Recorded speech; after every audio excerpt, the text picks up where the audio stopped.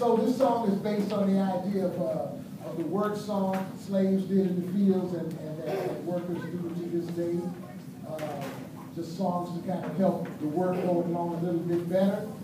And so he named it Work Song. It's kind of a melody which is kind of like that, but this is like snapping your fingers kind of stuff. It feels good, so you know you can get happy on this Work Song.